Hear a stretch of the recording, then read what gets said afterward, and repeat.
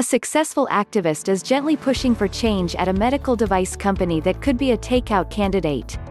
On May 26, Starboard and the company entered into an agreement pursuant to which 4 directors agreed to resign from the 10-person board and 3 new directors approved by the activist were added, effective at the 2020 annual meeting. Additionally, the company agreed to select a new lead independent director following the annual meeting and form a new operating committee, which will work with Merit's management team to establish operating margin targets to be announced no later than the announcement of Merit's third quarter 2020 financial results. The 3 new directors, along with the company's CEO, will make up the operating committee.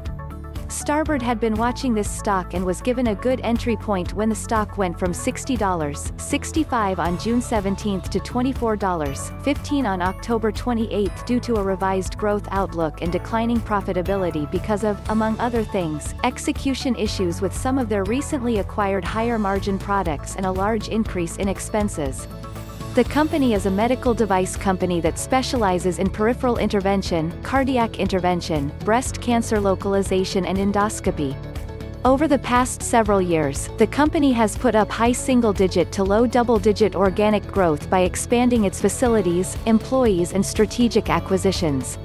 While its organic revenue growth has been on the higher end of its peers, this has not flowed through to profitability, and the company's 14.6% EBITDA margins have been on the lower end of its peers who have margins in the mid-20s to low 30s.